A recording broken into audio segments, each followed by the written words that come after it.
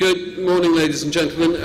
My role today is actually to say very little. I'm looking forward to it. You ought to be looking forward to it too. My job now is just to welcome you in this sensational new facility in Liverpool. It's the Titanic Hotel. I promised that only one joke would be made about the fact that we are the first event, and thus the maiden voyage, in this new hotel with a name. Someone also rather dryly pointed out they made sure that there was no ice at all in the drinks, you will notice. Today is a discussion of city tourism. I'm going to be introducing you to the chairman of today, Tony Travers, in a second. My only purpose is just to remind you that this event is jointly sponsored by ETOA and March Marketplace, Virgin Trains, Visit England, and Marketing Liverpool. Ladies and gentlemen, I'll just hand you over to Tony now, and I'll let him take over. Thank you very much indeed.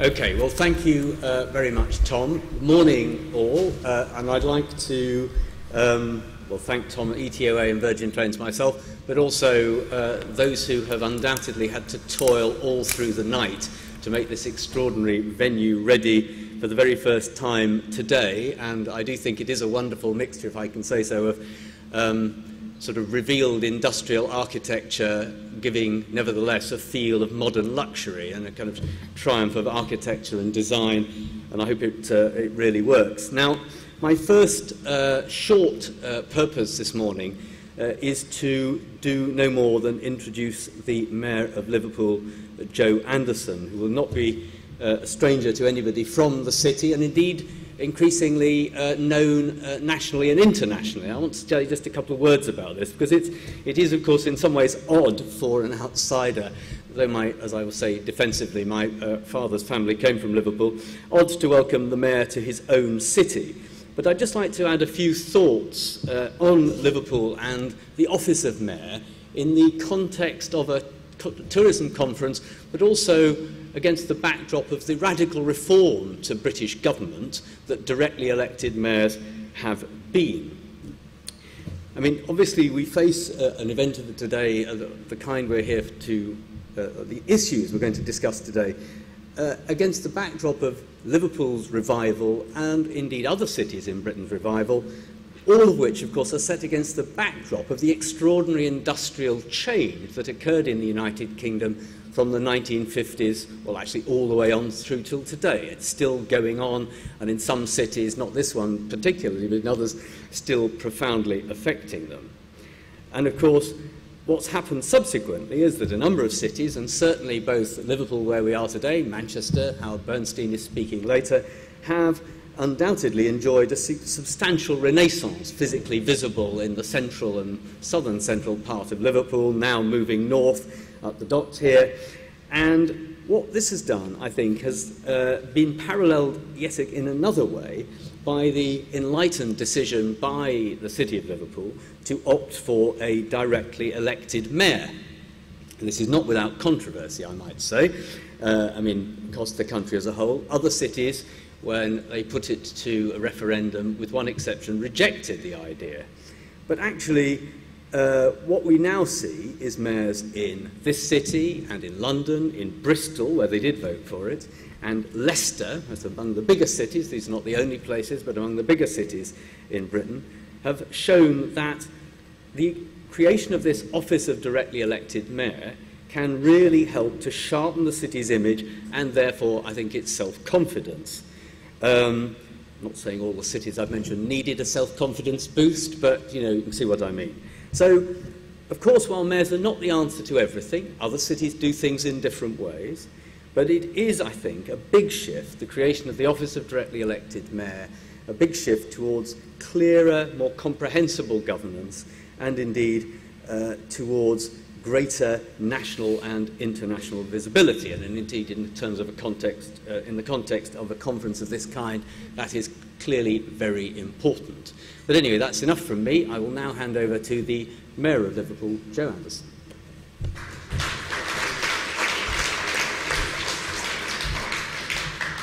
Well, good morning, everybody. Thank you, Tony, for those warm words and endorsement of the governance system.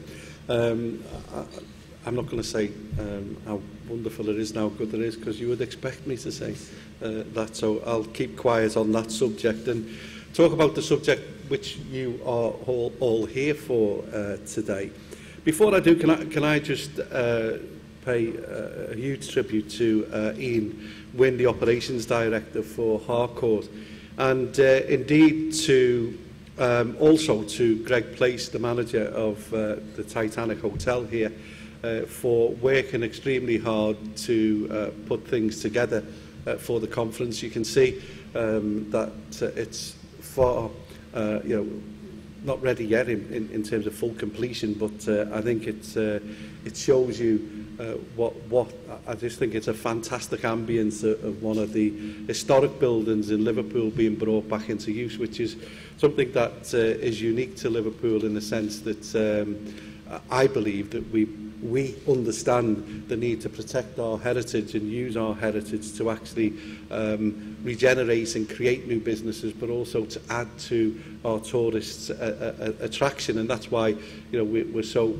protective of our World Heritage Site, our status as a World Heritage Site, with the Three Graces, the buildings just a short distance away from us here at the pier head, and also the Albert Dock. So, as I said, to you all, a really warm welcome. If it's your first time to Liverpool, I hope it's not your last. I hope you enjoy your stay here and get an opportunity to look around the city. Throughout the history of the United Kingdom, Liverpool has always played a part, whether it's in economics as the second city of the empire, only just over 100 years ago, but also in terms of culture, whether it's in popular music and sport, or in our buildings. We were the capital of culture in 2008, only 6 years ago. And of course, from our point of view, we know that people, not just in the UK, but in Europe and globally, are, if you like, aware of our culture and our heritage, certainly in popular music, with four lads from Liverpool who went around the world. But we have so much more to offer in terms of tourism and culture, not just popular music. We've got more Grade 2 listed buildings than any other city outside London. We've got more green space than Paris. And you only have to look at these magnificent buildings in terms of the potential to redevelop and use these to support and encourage tourism and tourism growth. For me, I'm often quoted in the local and regional press here as somebody that champions tourism within the city. And the reason for that is I believe it's one of Liverpool's unique selling points. It's one of our great offers, if you like, to the world. As I said, we have so many real, strong cultural assets for people to see. And I think if you look at, for instance, the Three Graces, our commitment to protecting that heritage and culture, because I know that is a concern for people, how we, if you like, protect that heritage and that culture, but at the same time modernise and reinvigorate the whole city. And one of the, I think, strongest commitments to show that we are going to get that balance right is the work that we've done facing the Albert Dock, which is the £1 billion regeneration scheme, what we call Liverpool One. And indeed our commitment to heritage and culture in terms of protecting our historical architecture has also been something that we've done with the Cunard building. It's what we call the Three Graces. That's the Liver building, the Port of Liverpool building and the Cunard building. And Liverpool City Council has purchased the Cunard building, which shows my understanding, but also our determination to protect those historic assets and buildings that belong to the city. So the city now own one of the Three Graces. It's linked to the Cunard line is important because this city was built, as I said, on its maritime connections and heritage, and it's important that we develop our cruise liner terminal and our cruise liner links. We've got only about this year about 50 cruise liners visiting the city. We want to double or treble that amount coming into the city, with our ambition not only to have one berth but 2 or 3 berths for cruisers to come in the city, because we know how important culture and tourism is. As I said, on many occasions I've been quoted as saying that culture and tourism are not only a unique selling point, but I believe the engine room, the rocket fuel for growth within our city as one of the unique selling points. 2 years ago, Liverpool brought one of the world's best street theatre companies, Royal Deluxe, to the city, where we celebrated and commemorated in equal measure the links between shipbuilding, but the remembrance of the tragedy of the Titanic sinking, and we brought marionettes and puppets to our street. It brought, estimated to be around about 1 million people visited the city over 2 days, and it was estimated again independently that it brought into the city economically around about £32 million. This year we are doubling the length of time that the Royal Deluxe Street Theatre Company come to the city. It is about commemorating the outbreak of the First World War. The puppets are here for 5 days. They go into some of the most deprived parts of the city, but it culminates in a show that I believe the city will be talking about for years. And it's that investment and it's that opportunity to develop the events and the programmes that will bring those tourists in. Just the weekend here, we had 250,000 people visiting over the full weekend of events at the River Festival, where we had tall ships, Royal Naval ships, and music and events, free music and events that will take place at the River Festival event that we hold every year. We've also got a fantastic event coming up in the city called the Liverpool International Music Festival, where we've built and do build on the Matthew Street Festival. And again, it's where we put on a free music event and festival, and it takes place very, very shortly. And again, we will bring, using our parks, animating our parks, bringing our parks into life, as well as the waterfront, and making sure that people see activity within those areas. And it's that type of thing that we need to do. In total, in essence, in the visitors that come to our city support round about 43,000 jobs within the city region. That's a massive amount of jobs, and those jobs, of course, and the wages are spent in the local economy. So you can see that we get real value for money, and it's estimated that for every pound that we spend on culture in terms of events and activities, it brings in round about £12. So for me, it's not rocket science. It's a sensible thing to do, that we make sure that that unique selling point that we have in our city is actually developed, protected and enhanced. So those are the type of things that we will do. I think for me as well, if you look around the city, you will see activity like this, bringing this historic building back into use. But equally, if you look around our city, you'll see cranes and activities taking place in North Liverpool, South Liverpool, the East and West. Over £1.25 billion worth of private sector investment is taking place as we speak. And that, as I said, is aside from the public sector, where we're actually building 2 new hospitals. We're building 12 new secondary schools, and we're also building 5,000 new homes. So we are investing in the social infrastructure, but investing in the right areas too. I can guarantee you that, you know, when you travel the world, you won't find a place as special as Liverpool. And of course, in the words of somebody that a long, long time ago, before a lot of you were born, Mandy Rice Davis, I would say that, wouldn't I? And of course I would, because I believe it, and believe it passionately. That's why I wanted to become Mayor of Liverpool, to promote our city and to help our city grow into what I want it to be, and that is, again, one of the global cities that's recognised across the world. So please enjoy your stay, enjoy the hospitality that will be available to you if you stay in the city and visit some of our sites. You know, the Tate in the Albert Dock, the museums and galleries in the city centre, our wonderful central library, just voted one of the best architecture improvements in the world. Fantastic facility. So please go out there, avail yourself of some of the culture and some of the offers that we have in our city. And we've got plenty of staff. We're actually in the middle, well, not in the middle, at the very beginning of the International Festival of Business, and I think that's, of course, why this conference is here. And we've got 300 volunteers around the city, and that shows, I think, the passion of the city that we've got that many volunteers. So there are people here to advise you, people that are here to offer support and help and direct you where to go. But more importantly for me, just ask and talk to people in the city, and they'll tell you and give you information. So enjoy your stay, and welcome to Liverpool. Thank you. I'm more than happy.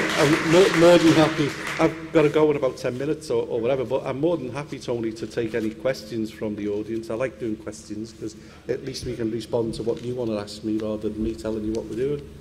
Okay, yeah, that'd be a really good opportunity. I mean, if anybody's got any, while you're thinking, I've got one immediately slightly difficult question. You'll see where I'm going with this one. I mean, you mentioned the city's heritage and the need to protect it, the World Heritage Site status and all of that. But you'll be more aware than anybody of the struggle between the need to manage the new developments and the heritage. And how do you sort of balance because both can be seen as attractive to tourism. Obviously, the traditional Liverpool with its history, its arts and its buildings and the built form, but also on the other hand the modern city. And I mean, you know, it's controversial. How do you manage that controversy? Well, I think first point, I think it's quite patronising for people outside of our city to tell us how to run our city. And if there's people here from World Heritage Organisation or whatever, please don't take offence, but that's I usually speak quite straight about these things. But you only have to look at the evidence that how passionate we are about protecting our culture and our heritage. I mean, it would be absolute madness to destroy it. You know, if you look at this building, for instance, I think this is a great example of where we can keep the ambience and protect the heritage of a building, but at the same time modernise it and bring it back into use. If you look at the Liverpool One shopping project, which is a £1 billion scheme, if you look at that, that was built right facing the Albert Dock. And again, they managed to complement each other without actually detracting from the beauty, the historical beauty of the Albert Dock. And similarly, you know, the World Heritage Site, which is the Three Graces, you know, the Peel development, which is going to be right facing where we are here on the docks, is a £5.5 billion scheme that will go through planning processes and procedures where we can challenge to make sure that the vista of our waterfront is protected. And I think people have got to trust us to be able to get that and do that right. Because for me, as I said and repeat, it would be absolute madness to get rid of our cultural heritage and develop, you know, without any you know, any sort of conditions attached to it to protect those. So we'll get it right. Okay, right. I see microphones too. So anybody got a question they'd like to put to the mayor? Yeah, one over here. Usual rules, if you'd like to, say broadly who you are, where you come from. That's right. Hi, Joe. I'm Andre Morel from Brand Aviation. I think it's really great news what you're doing with the cruise line business in Liverpool. Naturally, transport access is a critical component in driving any tourism to a city and a region. I'd like to hear your thoughts on Liverpool Airport that faces huge competition from Manchester. I've noticed over the last few years it's been struggling a little bit in the face of that competition. I'd like to sort of hear your thoughts on what the city's strategy is in respect of the airport and maybe what you're going to do to fight Manchester maybe a little bit more. Thank you. Well, we won't fight Manchester. We work with Manchester. And I think there's more things that unite Manchester and Liverpool than divides us. And I think we've got to, and if you watch this space shortly, we'll be making announcements in terms of the airport and our relationship with Peel, who own the airport, and what we intend to do. And I passionately believe that we've got to protect the airport and develop the airport and invest in the airport, and that's what the partnership that we will set up will talk about. But let's be clear, you know, if you go to Charles de Gaulle, you go into Paris and you fly into Paris, Charles de Gaulle, it's 2.5 hours more or less to get from the centre of from Charles de Gaulle to the centre of Paris. It's a long way. I think we've got to manage our relationship with Manchester a little bit more, and if you like, build on our strengths, which is the short haul and the European flights, and the long haul. I think, because, you know, if I talk to people here about opening speakers in international airports, I'd get lynched, you know, because people don't want that. But I think we've still got a real opportunity to develop our links with the short-haul flights and to make sure that we're better connected. And I also think that we need to be better connected with Manchester Airport. That might be controversial, but it's absolutely spot on, in the sense that you know, if we don't, we'll allow Liverpool to continue to wither on the vine. I think we've got to build on our strengths, which is the short-haul flights, and work with the operators to secure the long-term future of the airport, and that's what my intention is. But it also needs to be modernised a little bit more, the airport, and developed and invested in. And, you know, I have to say that some of the decisions that have been made recently by the airport aren't helpful. But as I say, just watch this space. But I get the importance of John Lennon Airport. It's vital to us. Equally, you know, the other transport links like HS2, it's absolutely, for me, one of the most important things for Liverpool, to make sure that we have a spare coming into Liverpool from HS2, especially with the capacity issue about getting freight but also getting passengers. It's not just a high speed. I want better connectivity between Manchester, between Leeds, between Glasgow, and between all northern cities, so that we can really seriously change the economy of this country, to make sure that regions like the North West and the North East are better connected to each other with other cities as well as London. So we'll argue the case for HS2. But I take your point about the airport, but we are acting on it, I promise you, and hopefully we'll have some announcements to make very, very shortly. I mean, just for those of us who've not tried to do it, how long does it currently take to get from Manchester Airport to Lime Street? Well, it depends on how fast you drive and what car you're in. Right. You know, you can do it in about 40 minutes. Okay, right, okay. All right, another question. Yeah, at the back there. Oh, yes. Hi, I'm Martine Ainsworth-Wells. I'm an independent tourism consultant.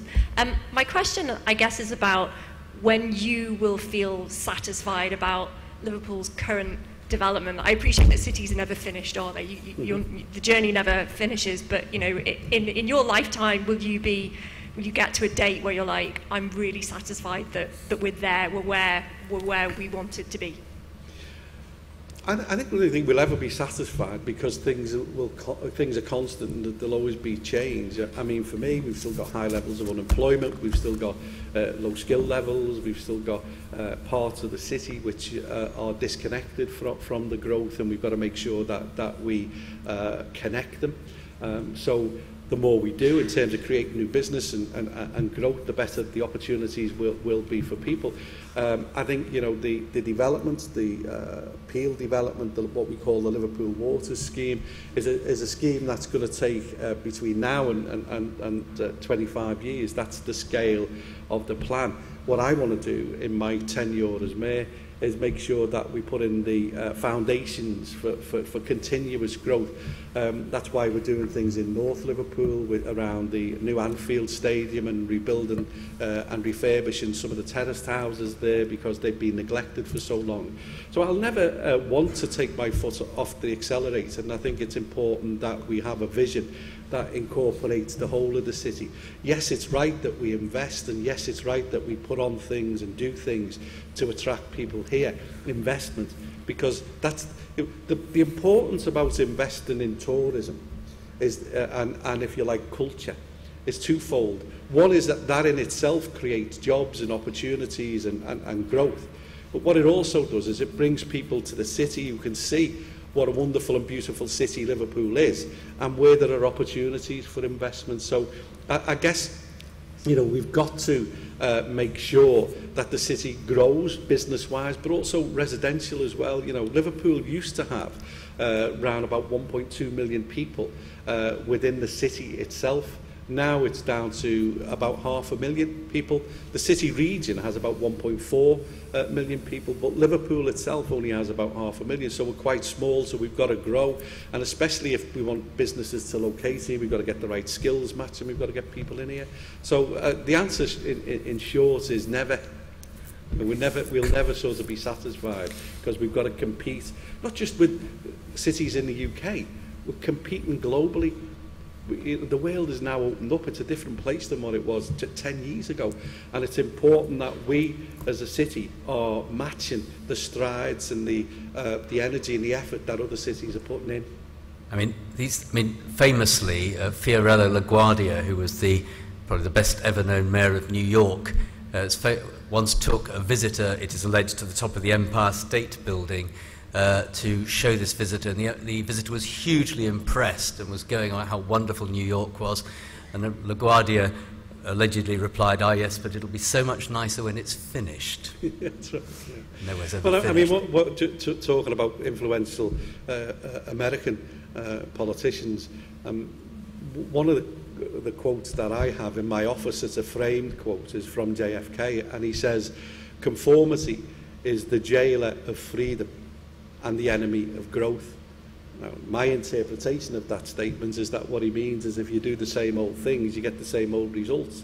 And so as a city, we have to think differently. As a city, we've got to do things differently. If we're serious about sustaining the city for the future, then that means that we've got to do things differently, and we can't just sit and navel gaze.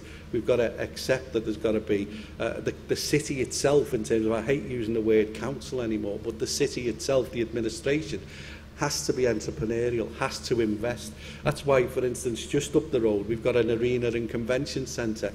Now, what we're doing as a city is investing £50 million in a new exhibition hall and a new exhibition centre. That's levered in a 4-star hotel that's going next to it, that's connected to the exhibition centre, and in total about 170 jobs being created.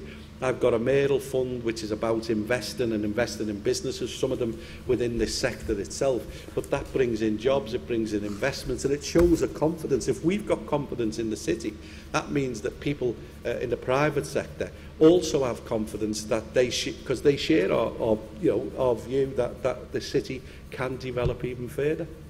Okay, one more. Will you take one more? Yeah. Okay. Question here. Hello, Patrick Richards from Cox & Kings. Mayor Anderson, in meeting that exciting vision for the city, how will you skill up the people to be able to deliver that vision, if you like? Well, it's a great question, and it's an important one, and very much at the heart of my... I commissioned a mayoral education commission. It was chaired by Estelle Morrison and a number of other people. And one of the things that I recognise is that we have to do things differently.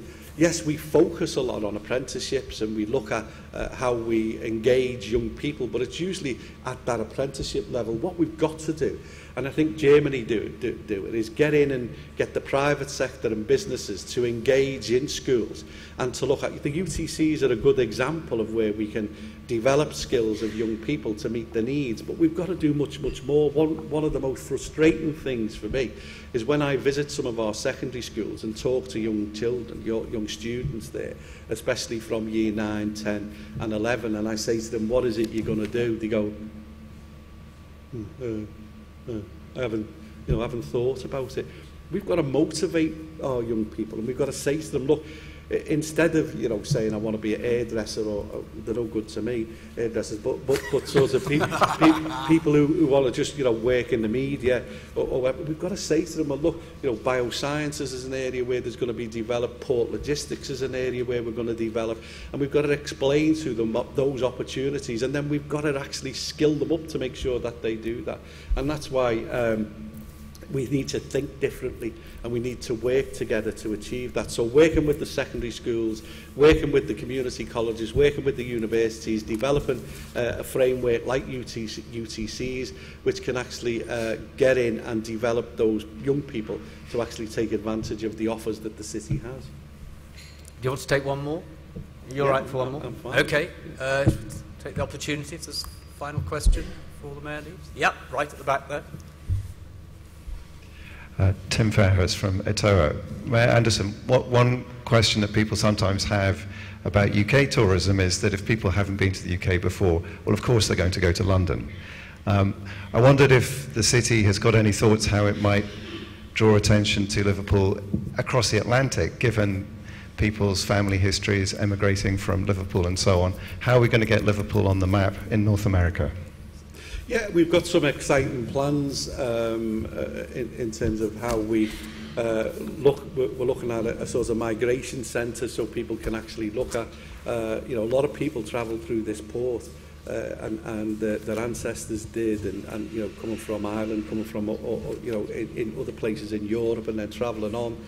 So we've got real opportunities to exploit that link and those developments, and we're looking at doing that, and we're looking at some part and some space within the Cunard building as actually developing that. But you know, when we, I mean, it comes back to, and I'm sure Tony will agree with, if you like, the focus of not only government but government departments on everything being London focused, and you know, and we've got to, you know, when we went to the World Expo in Shanghai, it was one of the first decisions I made to actually make sure that we went, because people were telling us not to go. And as a result of that, you know, we've levered in something around about £26 million worth of Chinese investments. We're signing a memorandum of understanding with the Vice Mayor of Shanghai today, later on this morning.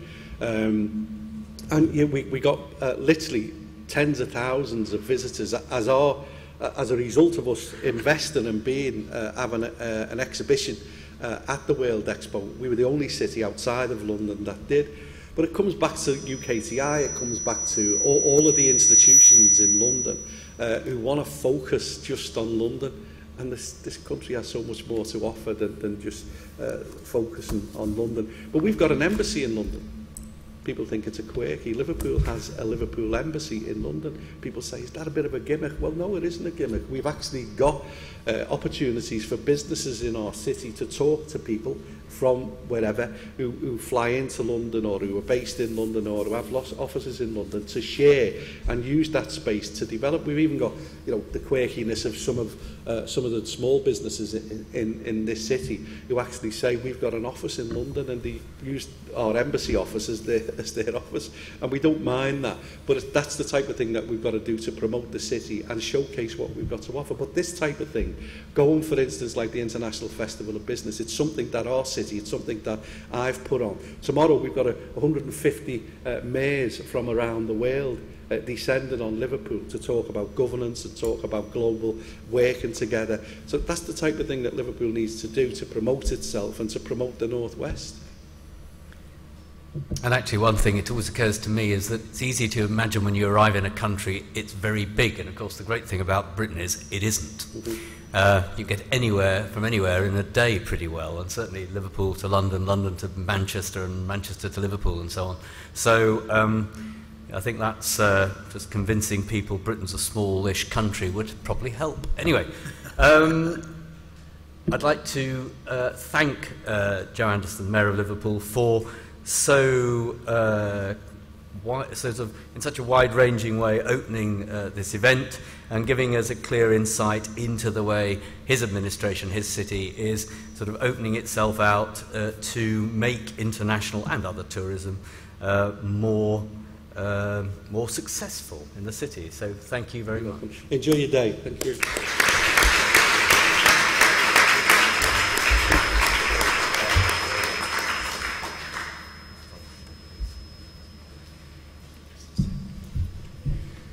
Okay, now we move on to the first session of the event, which is on the importance of tourism to cities, and we have two speakers in this session.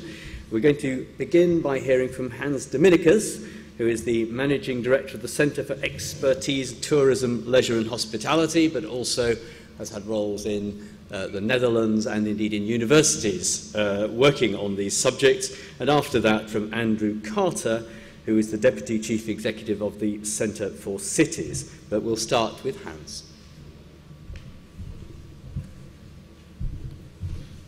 Thank you very much. It doesn't say anything. That comes up now. Good morning. From my background, I must add something to it. That is that at the last 25 years I was working for Amsterdam Marketing. I still am part-time. And the background is also of this study is partly what we did in Amsterdam and what we studied there. But I like to give you a wider scope on where we could use visitor flows. So it's more a new role for tourism. Let's listen. Cities are the crucible of civilization. They have been expanding. Urbanization has been expanding at an exponential rate in the last 200 years, so that by the second part of this century, the planet will be completely dominated by cities. Cities are the origins of global warming, impact on the environment, health, pollution, disease, finance, economies, energy, are all problems that are confronted by having cities. That's where all these problems come from. And the tsunami of problems that we feel we're facing in terms of sustainability questions are actually a reflection of the exponential increase in urbanization across the planet. Here's some numbers. 200 years ago, the United States was less than a few percent urbanized. It's now more than 82%. The planet has crossed the halfway mark a few years ago. China's building 300 new cities in the next 20 years. Now listen to this. Every week for the foreseeable future, until 2050, every week more than 1 million people are being added to our cities. This is going to affect everything. Everybody in this room, if you stay alive, is going to be affected by what's happening in cities and this extraordinary phenomenon.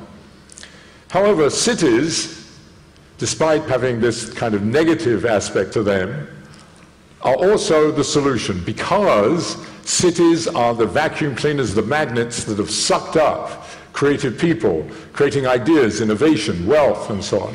So we have this kind of dual nature, and so there's an urgent need for a scientific theory of cities. Now, these are my comrades in arms. This work has been done with an extraordinary group of people, and they've done all the work, and I'm the great bullshitter that tries to bring it all together. So here's the problem. This is what we all want. The 10 billion people on the planet in 2050 want to live in places like this, having things like this, doing things like this, with economies that are growing like this, not realizing that entropy produces things like this, this, and this. And the question is that what Edinburgh and London and New York are going to look like in 2050, or is it going to be this? That's the question. And if we just link that and translate that to tourism, is this what Shanghai is? Or is it this, tourism-wise, or this? That's also the question. Or, if we look on different perspective now, is this what our city is meant to be, or should it be this? Just talking on the global trends, I mean, urban IT and connectivity, that's one thing, which definitely, there are three, these are words from Taleb Rifai. Three things are really influencing what's happening, and that's IT and communication. We are connected everywhere where we are. And the other thing is urbanization, and the third thing is travel. 43 million international travelers are added to the number, which is over 1 billion already, which means that travel will increase. We have to cope with that, and we have to realize that in the future we have larger numbers. We can use larger numbers. Anyhow, in cities this is realized as well. And I just give you a glimpse of the Architectural Biennale, which was held 2 years ago in Rotterdam. The new one is just opened in Venice. And urban planner thinks that their minimum horizon is 5 to 15 years ahead, and normally it's 25 and 40 years. So it's interesting how their vision is on cities and how we should see the future, and then translate it to tourism and what we can do there. And I'll make a swap now to, as I promised you, to the visitors, and have a look what we found what in Amsterdam is found on what visitors do, and actually do to a large extent. They do exactly the same, and they use the same resources, and they use the same amenities as your inhabitants do. So there is an integration there, and they even can support facilities. They can support shopping centers. They can support the quality of life in a city. And this is the expenditure. This is out of a survey of Amsterdam, and this is the expenditure where you see that, well, of course we know accommodation. Of course they already spent on accommodation. But 40% of the expenditure is just in retail, of which, by the way, the number one is fashion. So that means that visitor stream can keep your shopping center valuable for your citizens as well. And another interesting is that 4% is on public transportation and public transport. They say, well, it's only 4%. In Amsterdam, we calculated that it is 200 million a year. And we spoke to the public transport company, said, well, 200 million a year is export. It's your export value, actually. And do you realize that if you take more notice of the visitors, that you could gain more money? I definitely think that here in Liverpool, the public transport company does that, because you just introduced a very good new city link. But these are interesting things. 8% is going to culture, which means that what the tourists bring in for culture is more than what the state subventions. We have a subvention country in the Netherlands. So these are added values we might not have realized before. So we have to be very conscious that we keep these visitor streams in balance.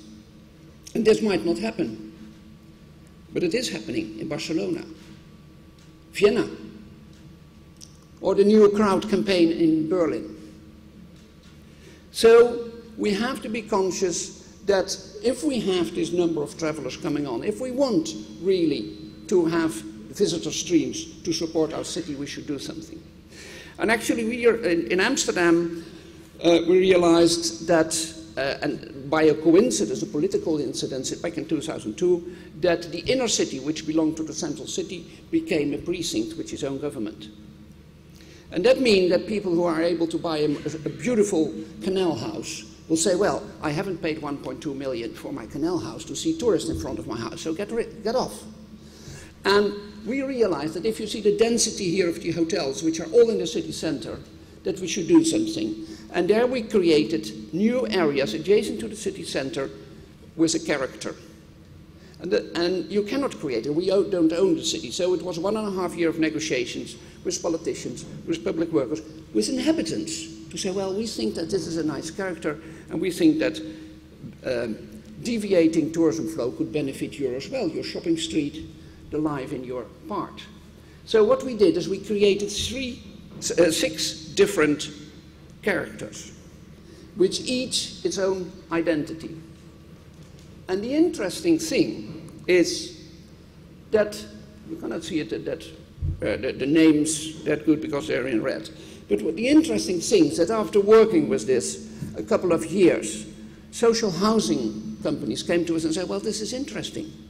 We want to talk with you about developing visitor stream to new areas, because what we see is that it raises the quality of life, and by that it raises the value of our real estate, which is a total different result of visitor streams than we might ever have considered.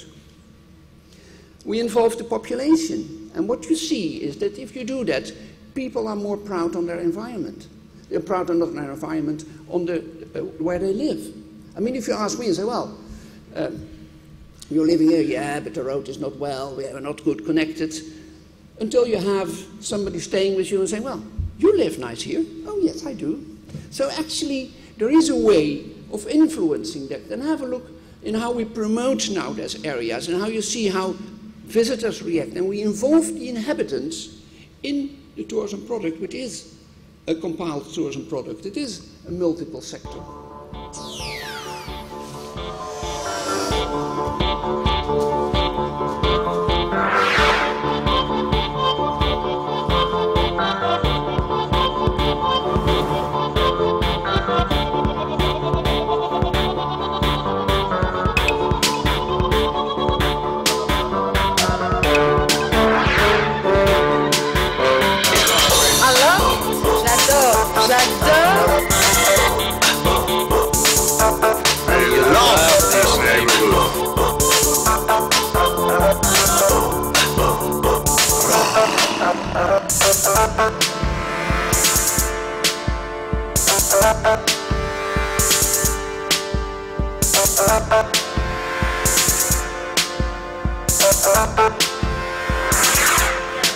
Hi, I live here.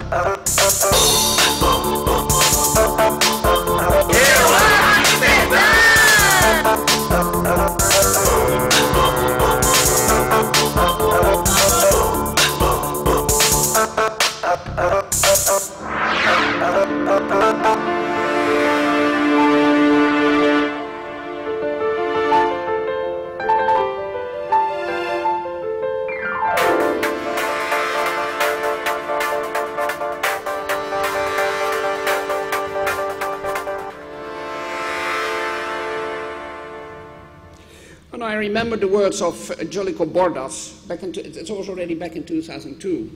And he is a consultant at those days at THR. And based on Pine and Gilmore, he said, well, this is the old paradigm, but this is the new one. This is how we should involve the visitor in our city. And it's much more difficult, because you want to have an emotional bond with the visitor. And there these new developments could help, because people are not, we think they still want to see the main site. No, they want to see living areas, they want to see different things. They want to have being temporary inhabitants, as it's said in a lot of cases. Is that new? No, not totally. I mean, Franz Josef in the old days in Vienna did the same. He wants to show off and he wants people to get a special link with its city. But you can have huge effects with it. This is, where's the other one? This is Stratford. 15 years ago, this is Stratford now, thanks to this. So yes, visitor streams can influence even development, redevelopment of areas. Dublin did a good job in that. Antwerp is doing still a good job in that. So, yes, we have this. We want to have this, but it's not said that only the hardware can do. And there I think this is a very good idea. I mean, going to the city of Liverpool, you really feel the atmosphere. You feel what the story behind the city is. And you feel being a temporary citizen. And that creates a link, an emotional link with the city. And therefore I always say, well, we have 3 reasons why people go to Amsterdam. And it is, we found out back in the 90s when we interviewed people who had not visited Amsterdam. And they said, well, yes, I might go there because of the canals and the heritage. That's one thing. The other thing is, I want to see the famous Rijksmuseum or the Van Gogh Museum. And the third thing is, I'm going to Amsterdam for the atmosphere, meeting other people. This is interesting, how we can influence that. And actually, this is the ultimate picture. We have 6,000 listed buildings, but they are just a decorum of the being there. This is an open-air concert on the canals. 250 people can see the stage, and the other 3,000 are just hanging somewhere in the alleys around it, just listening to it and being part of the event, having the link with the city. And we are very lucky that we have this brand, I Amsterdam, because as you pronounce it, you feel embraced, and I Amsterdam, I belong to it. And that's what we want with visitor streams. So just as a conclusion, what if you have an integrated scope on visitor streams, what they can do is, of course we know that, an economic effect. They have an employment effect. They have a quality of life effect for your citizen. They could boost areas, but you should avoid overcrowding. They come back with ideas about the city. I'm coming back from Liverpool and telling to my friends, well, you have no idea what's happening there. So they can, in the end, get new investments there. Revitalization, and also it is a sustainable industry. Thank you very much, ladies and gentlemen, for thinking of our future.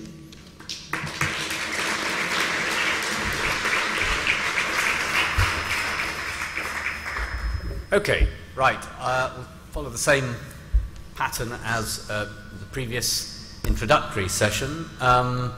Any questions, thoughts, disagreements? What Hans has just said? Yep, there's one at this table at the front here. Is a microphone about to? Yep, it's heading towards you.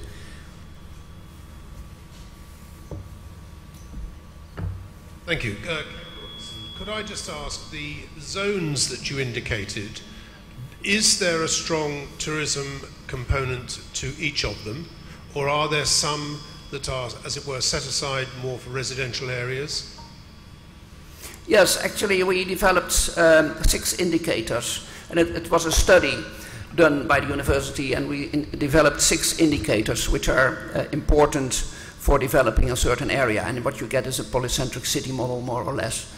And one is there should be some potential attractivity. Now in this cooperation and this agreement we made with the precincts, we had one precinct which had nothing. So what you do is then you do the marketing tricks. So the label for that area was hidden treasures. And it was a living area, as you say. And we gave every quarter, every precinct, we gave a reference area somewhere in the world. And now for this area it was Notting Hill. Just a living area, nice, cozy, and nothing special. But that still is a hard thing to do. The interesting thing there was that just at the borders of their precinct there was a lot of accommodation. And people went the wrong way, actually, so we could deviate them. But no, there was, in a lot of cases, there was not a one large item or one large museum or whatever. There was a potential of developing it, and the different characters we defined were based on what there is. And when we convinced the politicians and the public workers with that, because in the beginning we said, well, what do you like to be? We want to be a cultural area. You all want to be a cultural area? Yes, we all want to be a cultural area, and that doesn't work. So we pointed out 6 different directions, and that takes some time. But no, it was from scratch, more or less. And further back? Mike Newman from B2Me Tourism Marketing. One of the attributes of many of the European low-cost airlines is that they fly effectively to the middle of nowhere, still saying that they're flying to cities like Berlin, for example.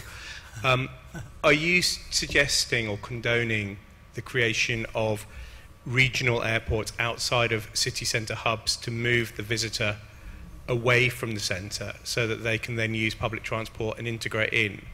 Because where I live personally in Hertfordshire, there's an expansion plan that could potentially affect either Stansted or Luton Airport, both of which would have an enormous environmental impact. So it's well and good for a major city like London to say we need more airport capacity, but in order to facilitate the movement of large visitor numbers outside of the city centre, you're going to have to integrate much more constructive transport hubs back into London, because people may well fly to Southend in order to go and stay in London, but then they're going to have to travel into London because that will be their focus. Now you're getting me on a field which I'm not so accustomed to, which is airport development. But, and the situation in the Netherlands is different. I mean, we have Schiphol Airport being one of the 4 hubs or 5 hubs in Europe, but 80% of the traffic is transit. So it's not bothering beyond the airport facilities, not bothering the city or whatever. Nevertheless, we are fond of developing regional airports, but that has to do with the fact that the growth of Schiphol Airport is limited due to environmental reasons. And then connectivity is essential, and that's something you can say a lot about Ryanair, but that they understand. If you fly from Hamburg to Stockholm, you fly from 60 kilometers from Hamburg to 120 kilometers from Stockholm, and you're still satisfied, and not only because it's only €9. But the connectivity is excellent. You just go to the bus station, there is a bus putting you just in front of your aircraft almost, and you end up 120 kilometers south of Stockholm, and there is a bus and it brings you in 1.5 hours in the city center. So connectivity and linking with it is essential. And if you do it by public transport, people nowadays will love it even more because it makes them more individual and they can travel whenever they want. But I think the question also, forgive me if I've picked this up correctly, carried with it the idea that if cities, or a city, shifts the focus of its tourism development to a new neighbourhood, that might in turn have, or an area on the edge of itself, that might have implications for where people arrive by air, and that in turn has a consequence for people who live near the airports that brings them little benefit, but lots of extra noise, pollution, and is that the point you were? Okay, that's the point you're meaning. Yeah. We haven't studied something like that yet. We just have a new airport, regional airport, coming up, but it's not coming up only for the passengers. It's also coming up for freight because it's used for freight as well, and that creates a new business. But yes, environmental discussions will happen. Truly, I mean, the same with energy in the Netherlands. We need to reach all the agreements we have made, and as soon as somebody wants to put a windmill in front of my house or my village, I'm against it.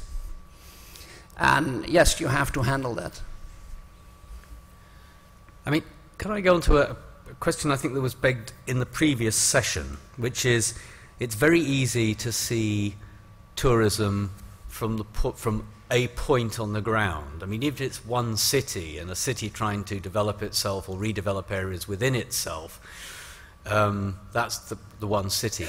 But of course, we heard in the discussion about Speak Liverpool Airport earlier on and Manchester Airport, and in Joe Anderson's response, a kind of an attempt to see Liverpool and Manchester, which, you know, it has to be said, were natural competitors and still are to some extent, a more collaborative approach. And in the effort to promote tourism, how far can cities working with other cities to co-produce an offer go, do you think, particularly if they're relatively physically close, though even if they're not? I would always view it from the consumer or the potential consumer's viewpoint, and what he or she sees. And of course, a national visitor has a different scope than an international visitor. We once had an American tourist, an American reporter, and he was in Groningen, which is up north in the country. For us, it's the far end of the country, and he phoned home and said, "Where are you?" "Well, just outside of Amsterdam," because it was only a 2.5 hours drive. I mean, the perspective is where you come from is different. If we look to intercontinental travel, it's London and environment. Even Liverpool and Manchester is London and its environment. You go for London and you just visit Liverpool. If we go for a European, it's different. Cooperation between cities is interesting. There are several doing it. But there must be some way a complementary link. So you mustn't, in that case, from my point of view, you shouldn't copy. You should have a different item there. It's the same as we did with the precincts. You should have different characters. So why I go to Manchester and why should I go to Liverpool? To see the same industrial heritage? No, there should be another thing. Otherwise, I get only the freaks who say, "I love industrial heritage." So there must be a reason to go there, and there you can link up. Actually, a couple of years ago, we had a campaign in the US with some European colleagues called Cool Capitals, where we said, well, we have the first range, which is London, Rome, Paris, and then you have the second level. If you've seen that, of course you will go there first. And then there is a second level. We are there. Hello, we are the Cool Capitals. Just visit one of us. And not in a row, but actually after each other, because that can also be the link. And that was one of the drivers we wanted to do with the precincts as well. show the people who visit the city there's much more they haven't seen. If I go to Berlin, which I do every 2 years, every year, I go to Berlin and say, well, I haven't seen it all. There's so much more. And in Amsterdam, we just were selling the canal belt. We create a wider aspect, giving you the idea you haven't seen it all. And that you could even do in a regional aspect. I mean, in the situation with London, it's different because it's so huge, it's so attractive and so global. But yes, you can work together in one city which has a lot of tourists. Say, well, you haven't seen it all. Next time you must see this area. And in that case, I really, I'm impressed that the mayor also says, well, we want to link up with Manchester Airport. I give you one example of the Netherlands, 2 examples, Maastricht and Aachen, which are just 30 miles from each other. They joined their airport, calling it Maastricht-Aachen Airport. And Rotterdam, which has a small airport. The Hague, the governmental city, is nearby and they don't have an airport. So they say, well, we pay you some money and you call it the Hague-Rotterdam Airport. They did. And now it's called the Hague-Rotterdam Airport and you have your airport. I wouldn't say that it will be Manchester-Liverpool Airport, but maybe it's cheaper than developing your own airport. It's amazing how many London airports there are now. Many of them not that close to London. Anyway, another question. Yeah, one here and then one here. Yeah. Over on this table here. Another microphone arrives, and then here after. Anne Wilson, Historic Royal Palaces in London. To what extent were you successful in moving the bulk of tourists from the honeypot spots to the new areas, especially when we're working with tour operators and wholesalers who have predefined packages that only allow 1-2 days, if you're lucky, in a city? Yes, I have. There are some interesting facts in that, because actually what we did here with the precinct, the example I'm giving you, we did the same now with the region. We're still doing the same with the region. And the interesting thing is that some of the operators, they really want to bring something new. The only thing is, and that we studied before we did this whole plan, in a lot of cases, tour operators don't have the time to investigate new areas where they want to go. They don't have the time, they don't have the staff to do it. So what we did, we brought on the map where they can go, what are the hotspots. What we, together with local communities, we tried to diminish the problems there were, for instance, in coach parking, things like that.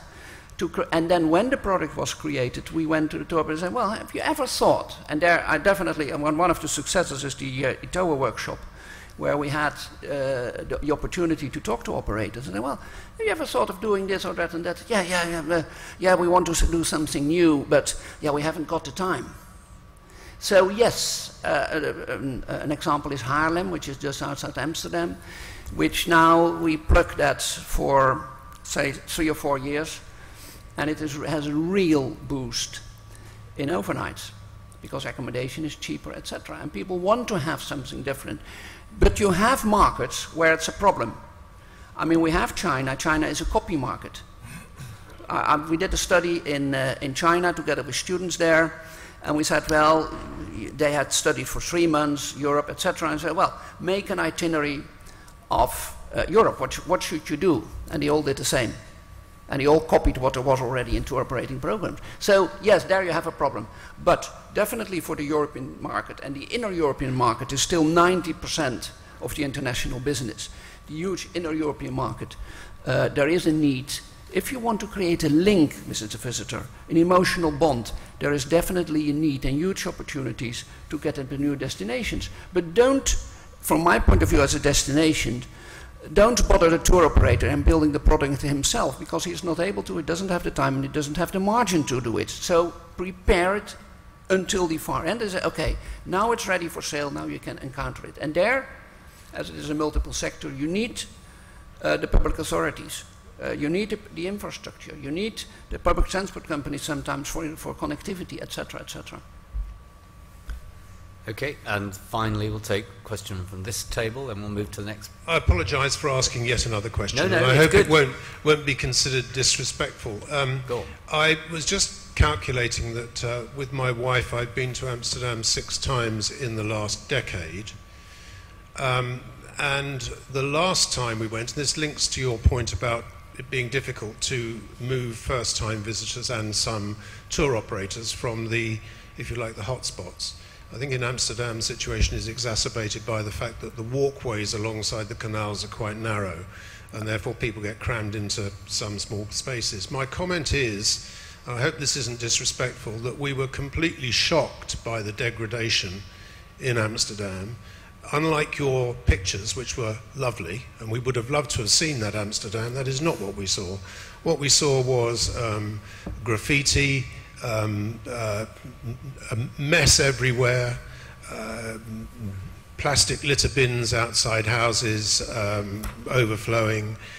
It was really quite, and very crowded. And I wonder, in all this, there's planning, and there's your pictures about where you would like people to be, and then there's where they go and the effect of where they go. How do you manage that? It has to do with, first of all, with long breaths. That means that deviation of visitor streams will take you up to 8 to 12 years before it is really effective. That first of all. And we should bring down the pressure on the inner cities. But actually there are just a couple of streets which have it. But it's the same in Venice, it's the same in Bruges. You have these hot spots where you have these huge crowds coming on. And we should lower the pressure on there. Nevertheless, with the rising number of visitors, they all want to go to the Rijksmuseum, they want to go to the Koch Museum, so you have this number of visitors on a much too small area. Handling that you can do in time. We're now trying to get the museums open in the evening. If you stretch it, you divide the pressure over the daytime. On the other hand, what we don't realize is that a part of this, graffiti are by locals, but a part of this is also created by the inhabitants and the nearby visitors. 50% of the visitors are just from the surroundings of Amsterdam, and they're not tourists, but they raise the pressure as well. Getting a city clean is quite hard, because the first one who throws something away is not a tourist, it's the inhabitant, who doesn't give anything about it. And creating a clean public space where actually space is a rare thing in Amsterdam, because it's also dense, is a problem. And I don't have a right solution in it. The only thing is what we try to do is spread tourism flows in a different area where it is cleaner, and they will behave differently. I think that the majority of these problems are caused by the inhabitants and the Dutch people, and not so much by the visitors. I'm sure I'm not answering your question, but I haven't found the solution. On the short term, we haven't found a solution yet. We have the Dam Square, which you might know, which is more or less the living room of the Amsterdammer. It's cleaned totally 3 times a day, and still it's filthy. I mean, as a city, what could you do more? What we see is that we have now city managers in main shopping street, and the shops bring money together to do some marketing, to clean up what is not done and what cannot be done by the city. And the effect there is, since we have the real estate owners in, and the real estate owners were asking, well, please don't put every type of shop when you have just an empty space, not any pop-up stop. Please help us in creating the right shops and the right atmosphere there, and that helps as well. So they have their own cleaning service, and it's co-funded, actually it's mainly funded by the entrepreneurs. So that might on a small scale be a solution, street management we call it. Okay, well, I mean, it occurs to me that graffiti, I've always thought, there are different levels of cultural tolerance from country to country in Europe. And in Britain, the tolerance is low, and a number of countries in continental Europe can look more graffitied, I think, than we're used to in Britain, which is just a I think it's a cultural difference. The other thing that I think this raises is the awkward interface between the desire for more recycling and civic order in some places and cases. I've certainly noticed that. So there are, managing cities is always a matter of balancing cultural difference and attempts to do several things at once in a crowded area. Anyway, if I can now thank Hans and turn over to Andrew Carter, who I said is the Deputy Chief Executive of the Centre for Cities. Andrew, of course, and the Centre for Cities work extensively on comparing cities and their economies. So we'll move over from a directly tourism focus now to a more cities and their economy focus. I think I'm right in saying, Andrew. You are. Thank you very much, Tony. So let me start by making two apologies. One, as Tony said, I don't really know that much about the tourism industry or the sector. So apologies for that before we start, conscious of the audience. And secondly, I'm going to show you quite a lot of maps, lots of numbers and quite a few graphs. I apologise for that, but it's better to do that before lunch, I think, than after. And I'm going to try and get at this idea that we've heard already in the grand statements, the words, when we think about the UK, about the importance of cities, and in a sense the increasing importance of cities and how that plays out in different places. And my first point, it's an obvious point, but we forget it, not least because some of the images that we typically use or the things that we are pointed at, essentially, cities are the collections, the coming together of people. And the buildings and the roads and the kit and the amenities, all those things that we're pointed at, the thing opposite, in a sense are meant to facilitate that. So when we think about what our cities are, we often get sidetracked into thinking about buildings and convention centres and museums and all those sorts of things, very important, but actually it's about the people and the way that people experience it. And I'm going to talk to you about the way that people that often live and or work in cities, the way that they experience their places. And then you can draw your own conclusions as to how that plays across into the visitor experience as well. So we've shared this point, these are graphs, apologies, but we share this point about cities being important, and they are increasingly important across the globe. This just gives you some numbers in the UK sense. So 73% of the best jobs, the high-skilled jobs in the UK are in one of the 64 biggest urban areas in the UK. If you work in a city, you are simply 15% more productive, irrespective of your education or your personal characteristics. You are just more productive in a city in the UK than if you live, if you work outside. And actually, our cities are greener. Per capita emissions of CO2, 30% lower coming out of our cities than actually in our non-urban areas. It's not very green to be living in green places in the UK, and that's a point outside of this country as well. But there are also places where we have difficulties. 64% of those people, vast majority of those people that are unemployed, live in our cities. People who are claiming housing benefit overwhelmingly live in our cities. Those that live in difficult neighbourhoods, distressed neighbourhoods, 84% are in our urban areas in the UK. So both the good things and the bad things, and this is the point about cities are good, they attract good things. They also attract not so good things, and we need to be mindful of that when we're thinking about the different experiences. And my second obvious point, you'll all know this, but this point is, we often hear cities are good, cities are successful, it's the age of the cities. That's definitely true, but not for every place. This doesn't mean every city is going to thrive and succeed in the modern economy. Some will do fantastically well, and I'll show you some pictures and some images of that. Some will continue to struggle, particularly those that grew large or dominant on industries that had their time in this country and in a sense are declining over decades. How they transition from that to something else creates some real problems. So the performance of our urban areas is not just big versus small or north versus south, really do vary. Whether you look at business support, up in the top right, 54 new businesses started in Milton Keynes per 10,000 population compared to 25 in my home city of Swansea. Whether you look at employment rate, that low employment rate in the centre, 63% is actually Liverpool. Those people that are in or looking for work, only 63% of the population are looking for work or in work. Compared to Gloucester, a smaller city, that's nearly 80%. So this performance variation is an issue for us in the UK. It's an issue in other parts of the world as well. And that performance variation is diverging over time. It's not converging over time, it's diverging over time, which presents us with some challenges as well. On these slides, typically you get a hint. Green is usually good. Red is, let's call it, less good. Okay, so where you see big green things, that's a good thing. Where you see red, that's not such a good thing. And orange, you can imagine, is somewhere in between. This just looks at job performance in the UK. You can see how big cities are important. Liverpool, as Joe was saying, if you look at the broader area, 750,000 people living in it. Big old place with lots of people, lots of businesses in it. And when you look at their performance, their contribution to the economy, they matter simply because they're big.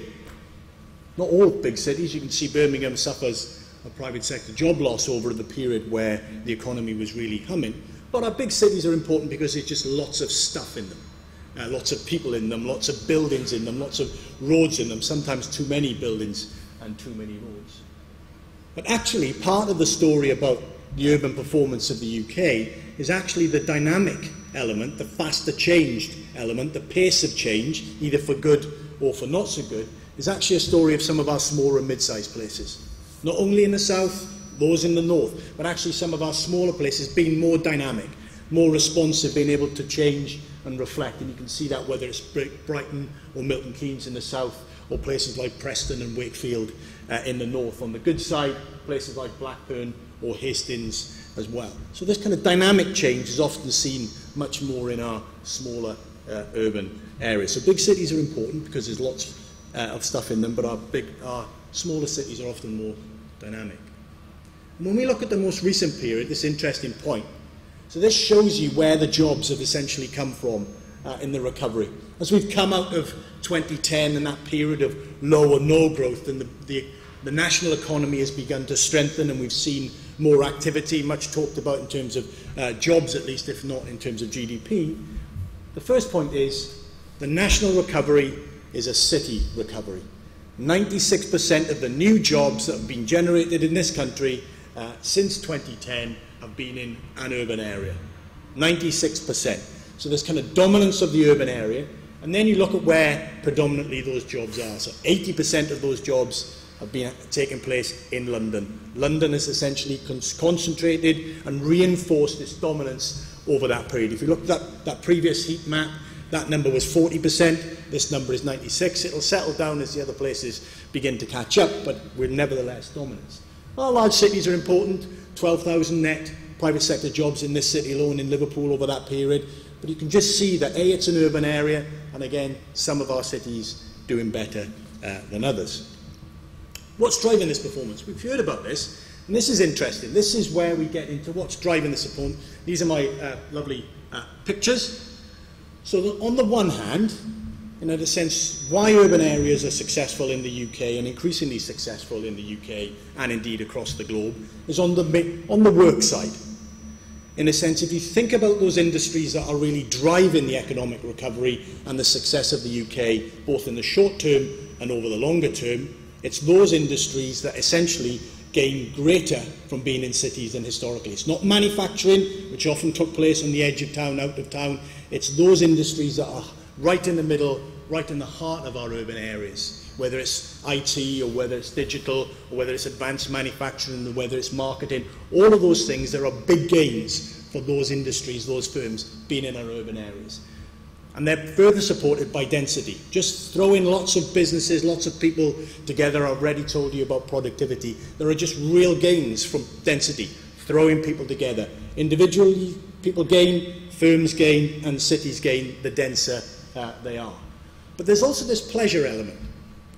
In a sense, what's also driving performance, partly demographics, partly the vast expansion of the education sector in this country like others. In a sense, there's a pleasure element. If you look at younger, highly educated individuals, overwhelmingly want, for a time at least, to be in our urban areas. So there's a kind of pleasure element. I like to think of it in the sense of the work side is the making the money and the pleasure side is the spending the money. Okay? But the also interesting point, increasingly in some of those industries that I've talked about, is the integration between making and spending between the pleasure and the work are much closer than they historically have been. You know, think about the industries of the past where people essentially worked in factories. Their work and their pleasure were much divorced. Nowadays, in many areas, go into the city centre of Liverpool or into indeed any of our city centres, actually the distinction between work and pleasure is not that easy to determine. So there's kind of dynamics going on. So we've got work and pleasure, and that I think is interesting implications for what's going on, you know, kind of a visitor and an experience perspective. I think visitors are often looking for that pleasure element, which is underpinned by the work element.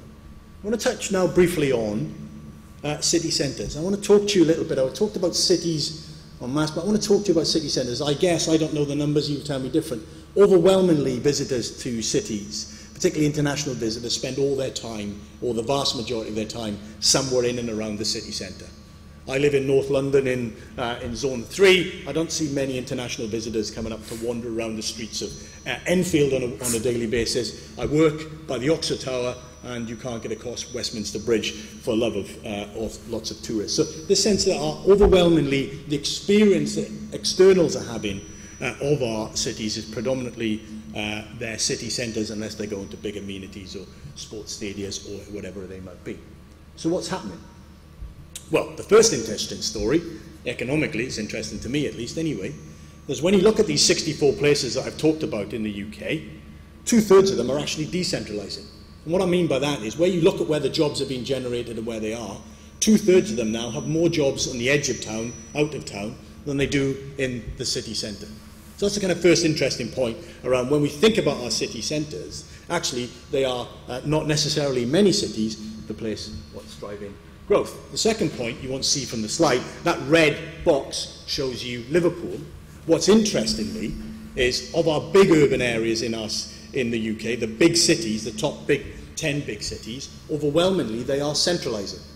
There is more activity now as a share in Liverpool city centre than it was historically. The rate of pace of change in city centre, net jobs growth in Liverpool city centre, 20-odd%. For Liverpool as a whole, it's about 4%. So this kind of sense that more activity now is squashing and squeezing into our bigger urban areas. And this is the point you can see with the numbers. Size does seem to matter in terms of the attractiveness of our urban areas, the attractiveness particularly of our city centres, our big urban areas, Manchester, Liverpool, London, Sheffield, Newcastle, etc. are increasingly centralising. The gains to be in those urban areas, those cores, much larger. What kind of firms particularly want to be in our urban areas? Is it that all firms think about this space equally? Well, actually not, as I've said. So when you think about, this is Liverpool, these are the shares of firms. If there are financial services firms, which there clearly are in Liverpool, even if there aren't that many, over 60% of those firms will be in the city centre. If they're knowledge intensive, you know, kind of jargon for the marketing, the accountancy, the law, the IT, the digital, the high tech, the creative, all of that kind of stuff. If Liverpool has any of them, which it does obviously, over 50% of them are in the urban core. Right in that half a mile radius of the city centre. And then you can begin to see how it diminishes when we think about construction or manufacturing, which essentially have no gains from being in the city centre. They need to be on edge of town, out of town. So it's these kind of firms, often requiring highly skilled workers, often with younger profiles, that are demanding the space, creating the buzz, I would argue, in a sense of some of the images that were being shown. So it's more attractive to some types of firms than to others. What do city centres offer? Well, on the one hand, think about yourself as a worker, someone who's looking for a job. Where do you go to find those jobs? Well, actually, there are loads of jobs in the city centres of our big cities. 1.2 million in a tiny area of London. And for a whole bunch of economic reasons that I won't bother you with, although if you watched Evan Davis's Mind the Gap 2 episodes, he used the word and brilliantly introduced it, quite jargony, agglomeration. There are kind of real reasons why these sorts of things matter. But you look down to Liverpool, 55,000 private sector jobs just in that tiny little area, the classic CBD. Over a quarter of all the jobs in Liverpool, and it's a big old place if you look at it on a map, over a quarter of those jobs are just in that tiny city centre. So there are lots of jobs on offer for workers, and that really matters for workers. In the sense their ability not only to get the first job, but to get the second job and the third job. If they're made redundant from the first job, they can get a second job. If they take a contract on the first job, they can get a second contract. All of these things matter to people about where they locate and how they think about the jobs and their careers. And if you think about it on the flip side, wow, if you're a firm, where do I need to be located? If I need to get talent of different persuasions, of different levels, where's the best place for me to optimise the massive amounts of people that are available? This shows you graduates. This is NVQ 4+. These are the graduates that live within 18 kilometres. That's the typical average for all high-skilled workers, the distance that they typically travel. Obviously, different cities have different travel-to-work areas. But that just shows you the numbers of graduates. Stick a pin in the centre of these different cities, draw your map out, and these gives you the numbers. Over 2 million graduates living within 18 kilometres of London's CBD. Looking down to Liverpool 7th, 250,000 graduates within 18 kilometres of the city centre. If you're a firm that requires talent, and more than one talent, and more than one type of talent, the city centre is a fantastic way to optimise your ability to acquire lots of highly skilled individuals. But, and I have to say this because it's one of my hobby horses, apologies, retail and restaurants are not that important. Many of you familiar in the UK, particularly with this obsession about high streets and retail, and Portas and others talking about the death of high streets as a place to do retail. If you look at the map, what you'll see is actually, in many respects, even in some of the bigger, the smaller, where it is more significant, it's by and large not a particularly significant proportion of the economy. Restaurants and retail, about 6% of Liverpool's economy. 6%. Restaurants and retail. It's derived demand in a sense you have to acquire money from elsewhere or bring it in to spend it. In a sense, retail is not a primary driver of economic activity. So retail and restaurants help, they're important, but they're not an economic driver. And I want to finish just by talking to you a little bit about, or showing you some maps about where people are moving to in the UK. So a lot of discussion about where people move to and move from. I'm not going to show you some of the maps about essentially where people move if they move from a city to a non-city, which is a story. All of our cities, except 4, when you look at their population, actually lose population to non-urban areas, even London, in a sense, and I'll show you something around that in a minute. People overwhelmingly move in if they move. But I want to show you about patterns around what happens if people are moving within urban areas or from an urban area to an urban area. And the first point is, when we look at the 18 to 21 cohort, that population, what we see, this shows you large cities, you can see that our large cities like Liverpool and Manchester and Leeds and Birmingham suck people in that cohort of 18 to 21. They suck them in primarily to go to university. We've done some more stats on the student numbers. This tells a story. They suck people into that particular, into those cities. So our large cities have, on the one hand, educational institutions, great universities like Liverpool and John Moores, etc., that are attractive to students, but they also provide in those sets of amenities, that experience of life, the different ways of living that are attractive to 18 to 21-year-olds. So our big cities are attractive to our 18 to 21-year-olds. But then, when they've acquired those qualifications, when they begin to move into 22 and 30, that bracket there, if they move at all, 2/3 of them move to London.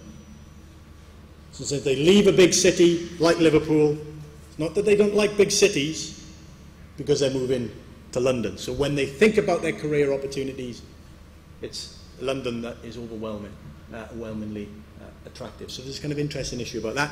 And this just shows you, you won't see the detail of it, but again, good. Green shows you a flow into the Liverpool, and red shows you a flow out. 18 to 21 on the far right, closest to us is the 22 to 30. So again, you can see Liverpool sucking in lots of 18 to 21-year-olds and then pushing out, or at least losing migrants when we're in 22 to 30. So this is internal migration. These are people moving around from urban areas to urban areas. So it's a kind of interesting story about how we can make our cities more attractive. And by the way, it's not by having a graduate retention policy. Okay? People primarily, overwhelmingly move for jobs and for careers.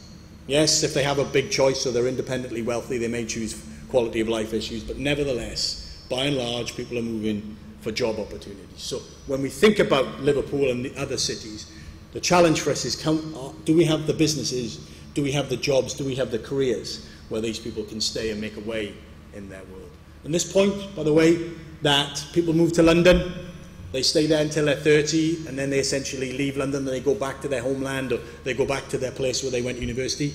It's not really supported by the stats. 60% of the people that leave London and go to another urban area stay in the southeast. They go to places like Crawley. Don't know if anybody's lived in Crawley or been to Crawley. Urban buzz is not a word I would use to describe Crawley, but it is relatively close to London. So I told you a little bit about, this is my final map. This is international. These are people coming in to the UK. And the blue is a positive. And the bigger the blue dot blob, the more international migrants that come and settle and live in our urban areas. So you can see overwhelmingly urban population growth in the UK and international migration patterns coming into the UK, again, is this urban story.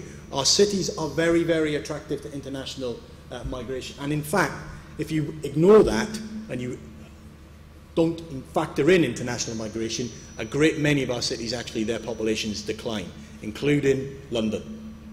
Since London's population continues to grow at a rate of knots, which Tony talks frequently and brilliantly on, much of that is supported by international migrants. All of that is supported by international migrants over and above. So it's kind of international migrants are attracted to our cities across the piece, and places like Liverpool get their share. Again, interesting for how we think about the visitor experience and the international experience as well. So where does this leave us? Well, come back to where I started. So we think about cities increasingly important. Why are they important? Well, hopefully you get this sense that it's about the jobs that are on offer, the types of careers that can be generated, and the people that are particularly attracted to them, the returns to being in an urban area increasing over time. But it's also this mix of pleasure, people spending time doing things and actually gaining pleasure, and actually increasingly, when we think about the UK modern economy, it's the integration or the blurring of those two boundaries that tells us a story about why we see change and performance and growth in Liverpool and London and Birmingham and Manchester and elsewhere. It's the blurring of those boundaries and the offer that the city can make around those sorts of boundaries that really makes a difference. Thank you very much.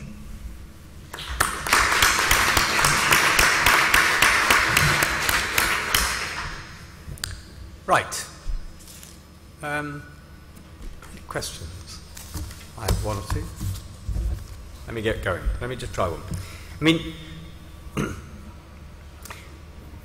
within the picture, you looked at retail and restaurants and made the point that within the whole economy, even in city centres, they were a moderate share, but presumably a slightly...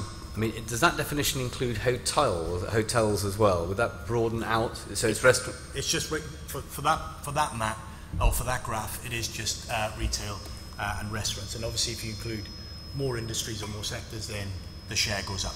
Right. Okay. But that being the case, presumably this sector is particularly useful, tourism broadly defined, for having a range of employment at all levels of the labour market. Is that right? Yes. I mean, it's got entry-level jobs all the way through to top management jobs. Absolutely. That's it. Oh, that's it. Well, no, I think you're absolutely right, and we're doing some work right now around, trying to understand progression for individuals from low income or low wage and low skill jobs the degree to which our urban areas are helping those individuals progress through into higher waged and higher skilled jobs. So, thinking about those sorts of industries would be important for individuals to begin to acquire the skills that allow them to progress is really important. I mean, the other point I would just make, because this is a live debate, about amenities versus jobs. This is a live conversation about, what comes first. And I think the part of the problem is the cause and effect. People see thrive in restaurants, they thrive in shops, they thrive in hotels, and they think that's driving the overall performance. And I think in reality it's the other way round. It's that people are coming into city centres for a whole bunch of reasons, but certainly for work, and therefore that's then driving the restaurants and the retail, and it's very hard kind of to do it the other way around. Okay, right. Question there. Thank you. Kurt Jansen, Tourism Alliance. I thought that was a really fascinating discussion. I've got a question, and it's kind of, okay, how do we relate this to kind of tourism development? And two things kind of strike me. One of them is, because of the flows at different age levels throughout the UK, should we be tailoring our tourism products to where people are at certain stages in their life? So, for example, Liverpool, you showed there was an influx of people in the kind of 1821. Should we be kind of developing the products and promoting Liverpool on the basis that is kind of where the kind of core demographic is, therefore it will have the facilities that people of that age, so we kind of develop it as a clubbing, pubbing type of place to visit. Whereas people going into London, you go for the more culture, the art galleries and the like, and then the Crawleys for if you want a slower pace of life.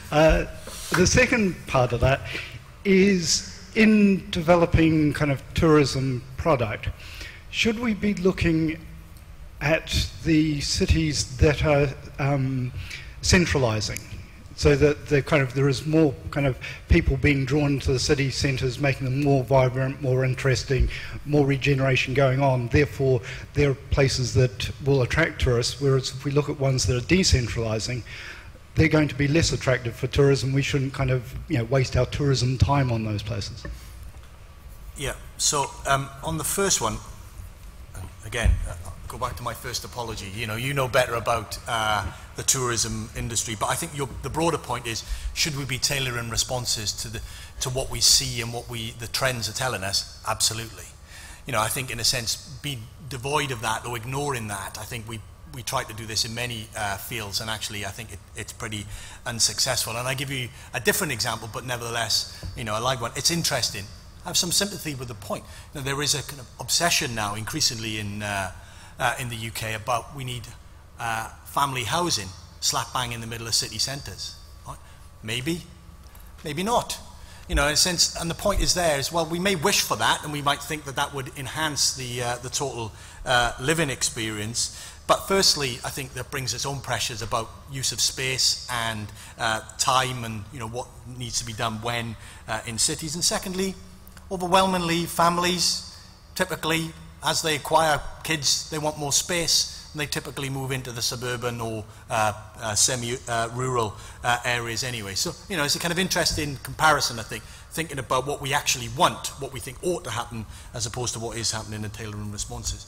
And then I think, the decentralisation point is horses for courses. So one of the cities, interestingly, two of the cities, interestingly, that have decentralised, one of them by a large degree, is York and Cambridge.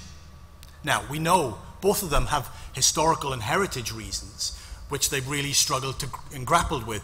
If you look at the profile of jobs in Cambridge, actually their city centre has a relatively small, and the further you go out onto the science parks and the edge of town, it vastly increases. In a sense, they've got an inverse classic graph if you look at where the jobs are, and that's partly because they're trying to manage and respond to a relatively old urban environment that has lots of heritage and cultural values, whilst also trying to provide space and place for modern businesses. Interestingly, Cambridge, typically did that, pushed it all onto the edge. Now, actually what they're trying to begin to do is actually create a commercial centre in and around the train station. If you've been to Cambridge recently, you cannot fail to see the amount of modern housing and the modern development.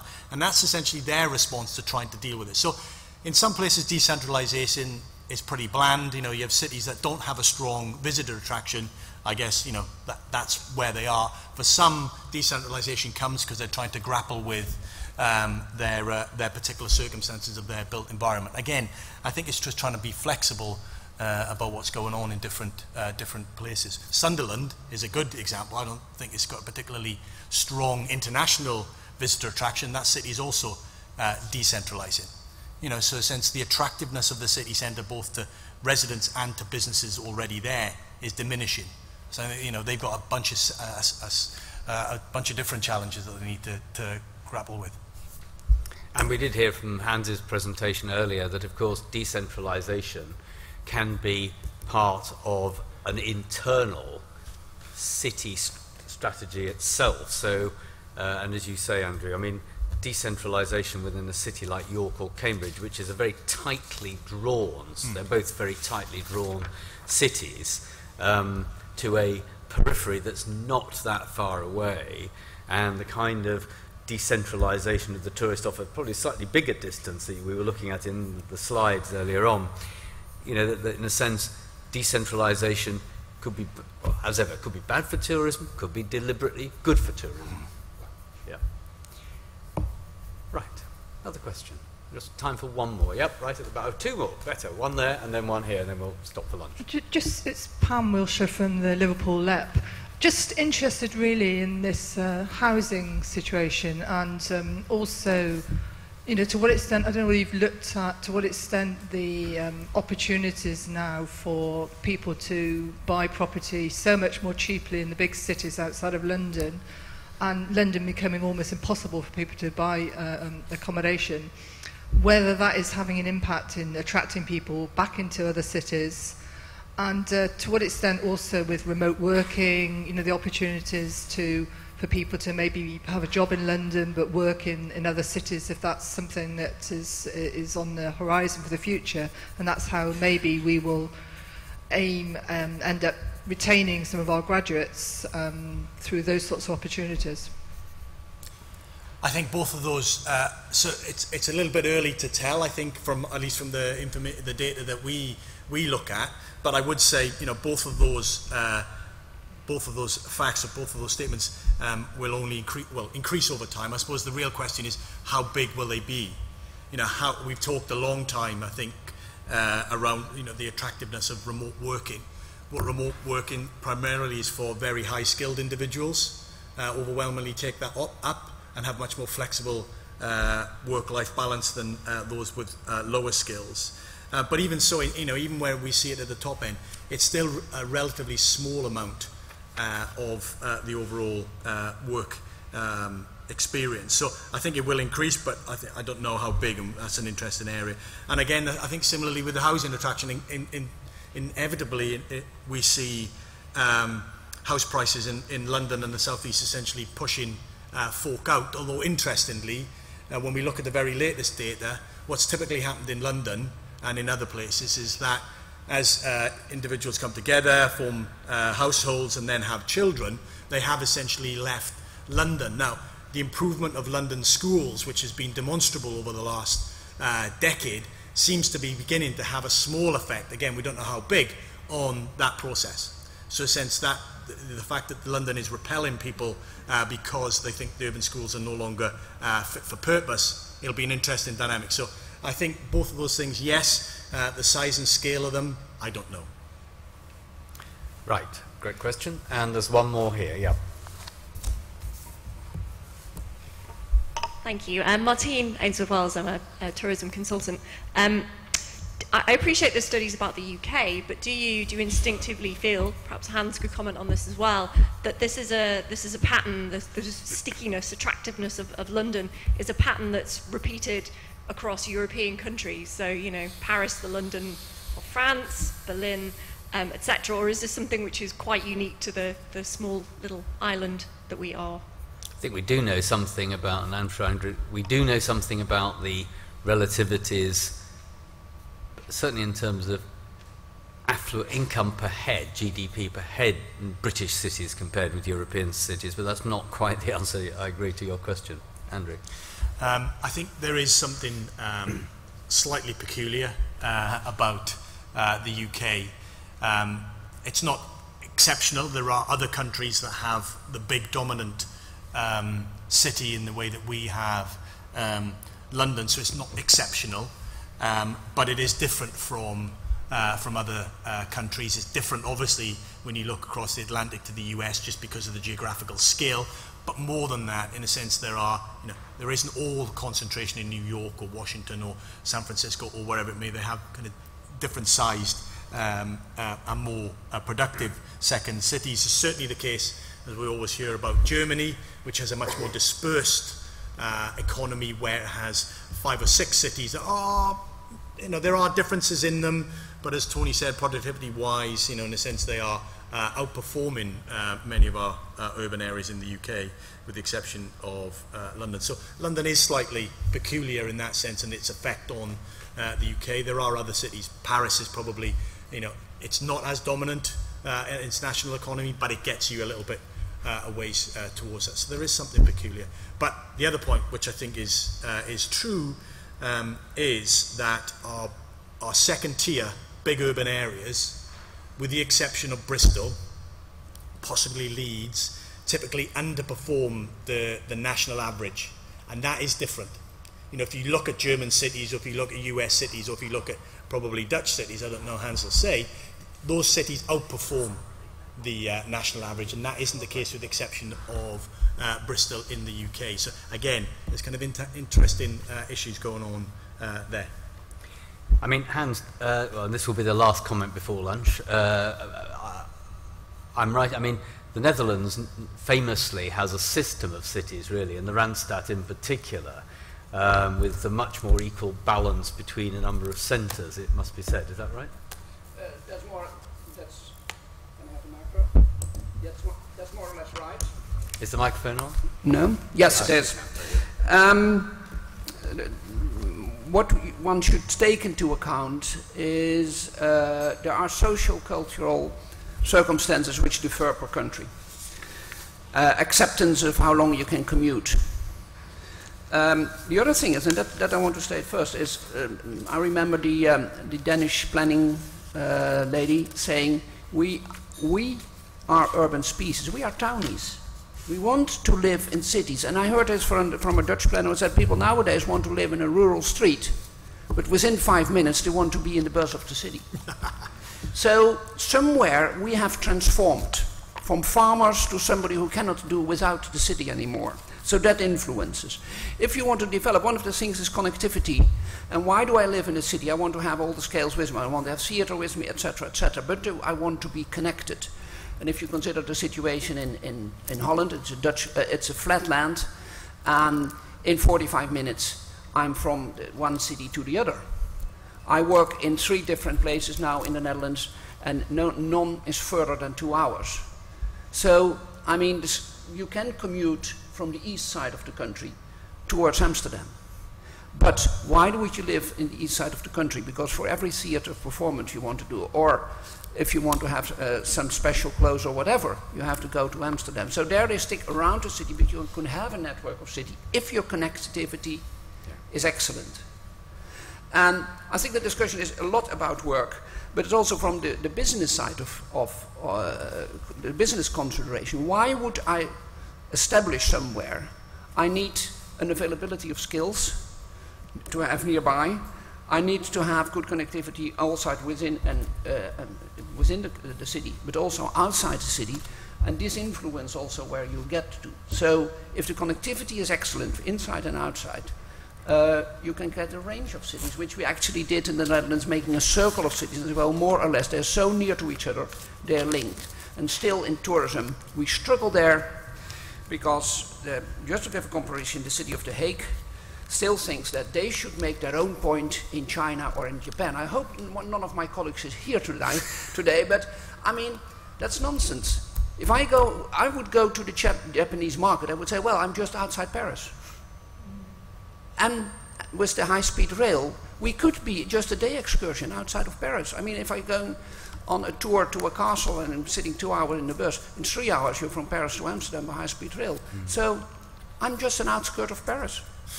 Absolutely, and I mean, one thing that I think in Britain there is a common understanding about is the need to connect all cities other than London to each other rather better than they are currently. Now, High Speed 2 clearly is favoured by some cities as doing that or starting that, but clearly there is much more to it than that. Anyway, we now need to stop and have lunch and return at 1:45. So I'd just like to thank Hans and Andrew, and before that, Joe Anderson, for making this morning so lively and interesting, and we will return in 50 minutes. Thank you very much.